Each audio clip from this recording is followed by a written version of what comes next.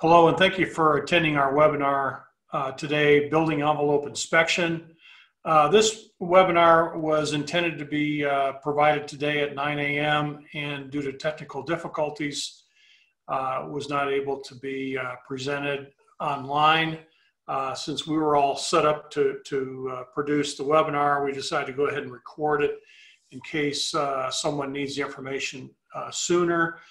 We did reschedule this webinar for August 18th at 1 p.m. We did it later in the day to accommodate our West Coast participants. And I apologize to those that were in line to watch this webinar this morning. We actually had people all the way from Seattle, Washington to St. Catherine Parish, Jamaica, and everywhere in between. Before I get started, I just want to mention a couple housekeeping items. One is if I'm going to be playing some videos with sound, and if you have any problems with the sound or the video, I suggest you just try refreshing your connection. And then ordinarily we'd have a chat box for questions, which won't be available to you via this recording. So I'll be providing my email address at the end of the presentation. Feel free to email me and we'll do our best to get an answer back to you. It is said that a piece of building facade, which is part of the envelope, falls off a building about once every 3 weeks. And unfortunately, it takes death or significant destruction to encourage local jurisdictions to institute facade ordinances. There are a number of private owners that we'll talk about that take it upon themselves to institute a facade protection ordinance internally in order to minimize their liability exposure to things falling off of buildings, and it could be parking structures or buildings themselves and hurting people.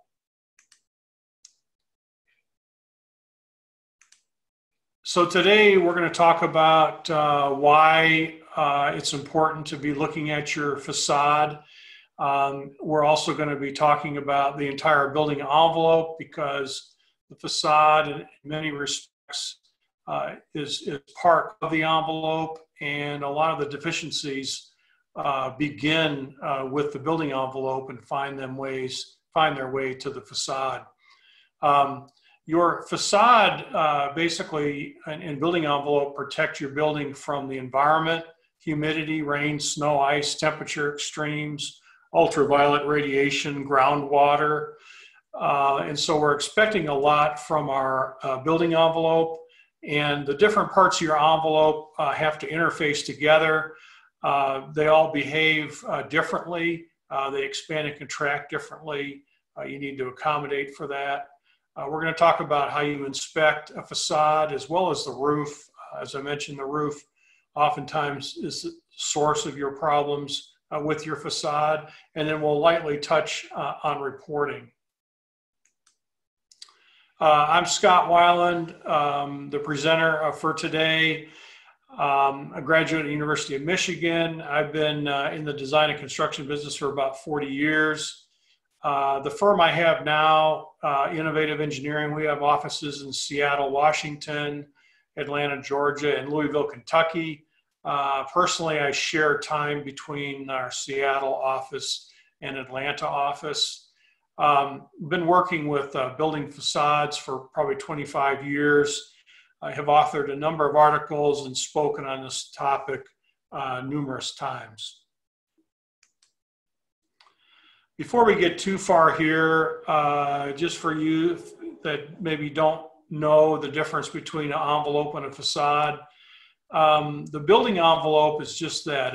It totally encompasses the building on all 6 sides.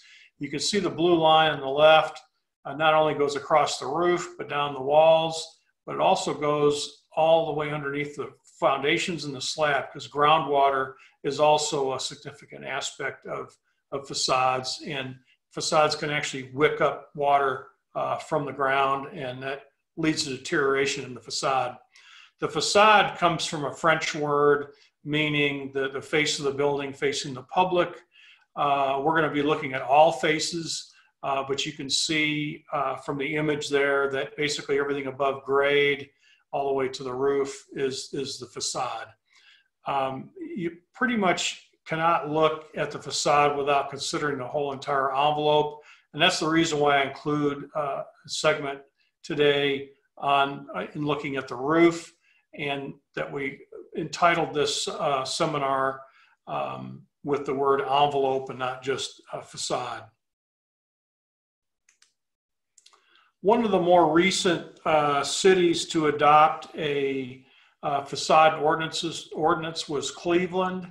And this is a photograph taken in 2015.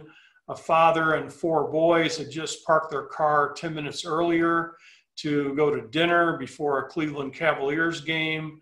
They blamed this on high wind, but the wind was, there's a gust of wind, but not significant. And a piece of the cornice fell 11 stories and did damage to this car. You can imagine if there were people in there, they probably would have been injured, if not killed. This is an example in Atlanta where we have an office. This is a facade on the front of looks like a metal building, but it's a retail center, and that's a chiropractic clinic. Ironically, the woman was leaving the chiropractic clinic. The facade fell on her, buried her. She was transported to the hospital complaining of neck and back injury. The occupants of the building were trapped until they could push the door open and unbury the woman. This is a video that was caught on security camera. And this is another facade failure in Atlanta. And we'll play this, and hopefully you'll get the video as well as the sound. If not, feel free to refresh your connection. In the last hour, we got this security camera video of a building facade crashing to the ground. You can see right there a driver swerving to avoid it. Channel 2's Tom Regan is live on Pryor Street in downtown Atlanta. Tom, people there think heavy rain caused the facade to come down. Dave, the sidewalk here on Pryor Street remains closed. You can see the debris piled up here from the fallen facade. It broke off from way up there early this morning. And a short time ago, Atlanta police kindly provided us with dramatic street security camera video of what happened. There's just been so much water, it just caved in. Karen King suspects the torrential rains this week weakened the cornice molding that has adorned her family's building since the 1980s. Early Friday morning, a section of the ornamental siding broke off and crashed onto the sidewalk. The building is in very good shape. It's just being pummeled by day after day of rain. It just crashed, it rotted and crashed down. Just heard a loud noise. Alan Taylor was working across the street when the molding ripped off the side of the building and fell to the ground. There's a direct hit right on the sidewalk. It looks like water damage on the plywood top under the copper ledge. Another construction worker told me part of the falling facade damaged a couple of vehicles in front of the building. There was a SUV and a truck sitting there when it come crashing down, and it landed on top of the SUV. Many witnesses said it's remarkable the large structure didn't hit anyone walking by. We feel very lucky that nobody was hurt. We are calling structural engineers, we're calling emergency crews to come clean up the mess, and then hopefully the city of Atlanta will allow us to open the front of the building so our clients can get inside. The city engineer told me the damaged facade didn't affect any other area of the building, so it was allowed to remain open. Live in downtown Atlanta, Tom Regan, Channel 2 Action News. I'm sure you saw the person on the left walking up toward the building. Had they just been a little bit quicker, this facade, cornice, would likely have landed on them. Heavy rain was blamed. However, had there been facade inspections done, you would have tactily touched that cornice piece, and you would have known that it was loose, and it could have been, resecured. So it's another reason to have to do inspection of your facade. This is another condition also in Atlanta. This was an article based on this, was the streets in downtown Atlanta were closed. Pretty high profile case. We were on the phone daily with the mayor's office, and we were called in to investigate this failure. There was metal panels that were falling off of a 34-story building, and this is a video taken, one of many. We'll go ahead and play this.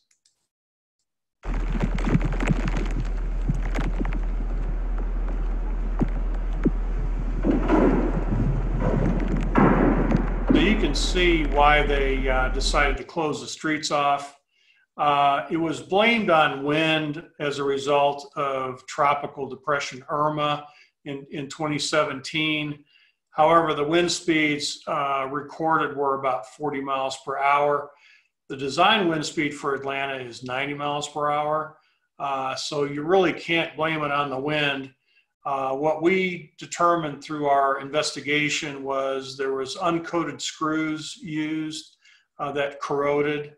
And then there was also some metal clips that suffered from some fatigue damage.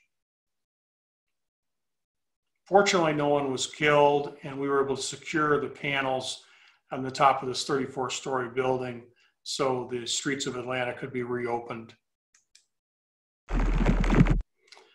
Currently, there's 12 cities that have facade ordinances. The oldest one was created in 1976 in Chicago, later repealed and then reinstituted in 1996. There's a model law that is ASTM E2270, standard practice for periodic inspection of building facades for unsafe conditions.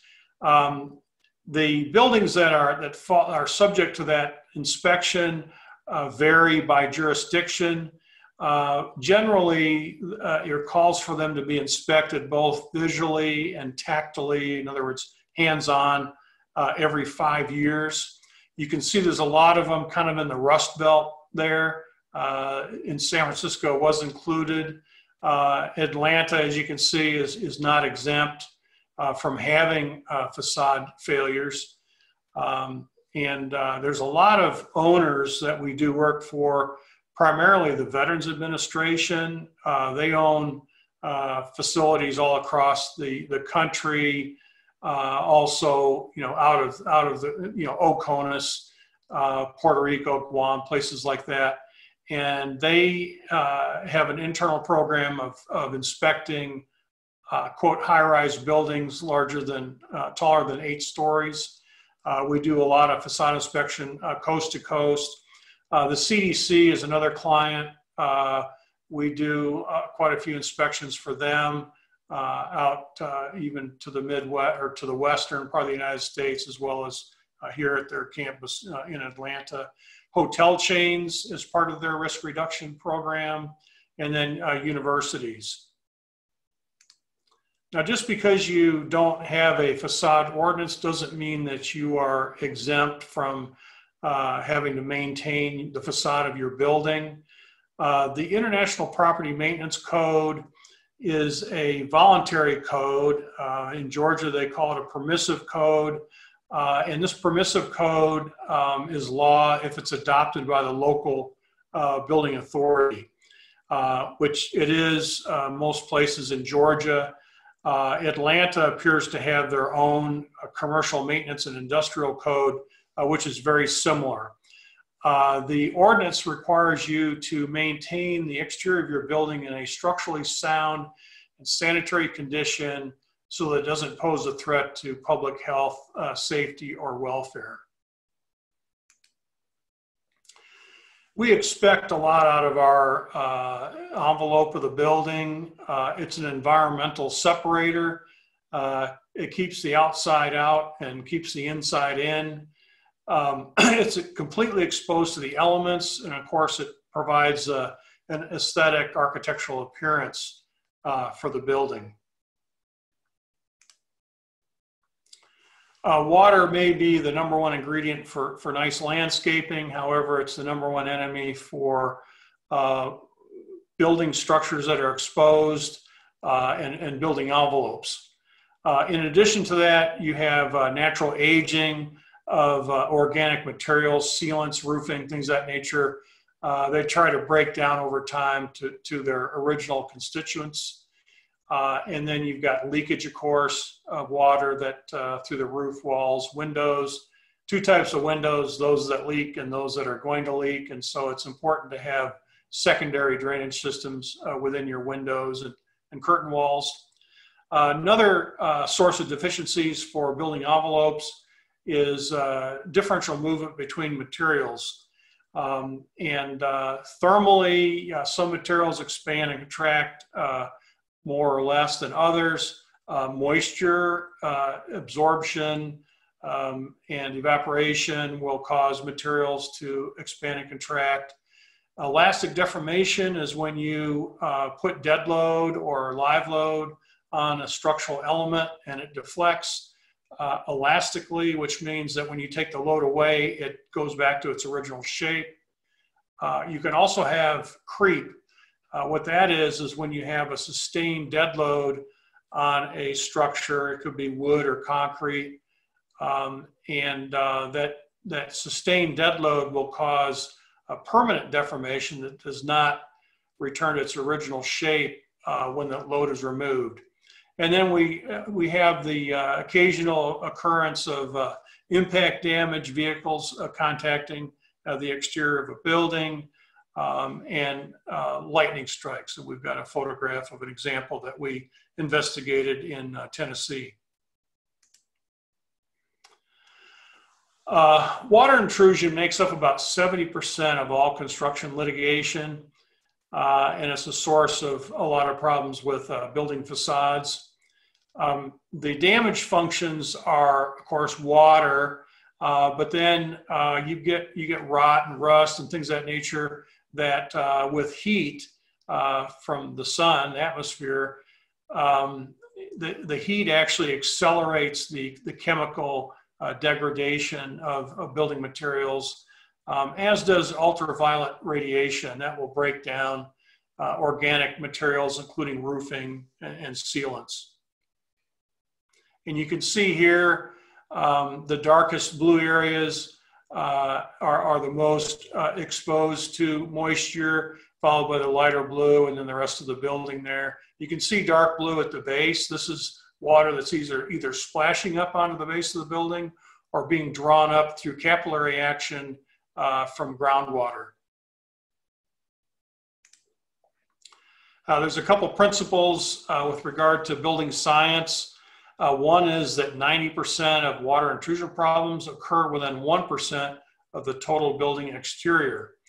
And that typically occurs at terminations of waterproofing and transitions. We'll see on an upcoming slide that a lot of drawings that show the terminations of waterproofing don't show the transitions to adjacent systems. So if you have curtain wall, say next to a cavity wall or something with stone cladding, unless you put details on your drawings for those transitions from one type of material to the other, the contractor's kind of left with wondering what to do. And typically that's answered with putting a bunch of sealant on there that may only last a couple of years. And next thing you know, you got water coming in your building. The other principle with building science is 99% of the water intrusion problems are attributable to human error, including detailing, specifications, or installation, not material or systems failure. So even though you have a warranty for your material, the failure is typically not your material. It's typically that either it was not detailed properly, as I mentioned, wasn't specified, you didn't have the right sealant for that particular joint size or the amount of movement anticipated, or it's just installed properly. The substrate may not have been prepared properly. And I tried to circle up all of the areas here that are transitions and terminations of the building. This is certainly not all by any means, but you could see, I could probably add a lot more circles, but you can see there's a lot of locations that are potential areas for water intrusion. Most architectural drawings that you'll see will have a number of two-dimensional details, as you can see here on the left. However, you run into a situation which is quite common on a building on the right there. Unless you draw a three-dimensional detail, you really can't convey how to tie all this waterproofing together. And like I mentioned, the answer to the unknown information is more sealant that could last, you know, a couple of years compared to maybe 30, 40 years of the building material or the waterproofing material itself.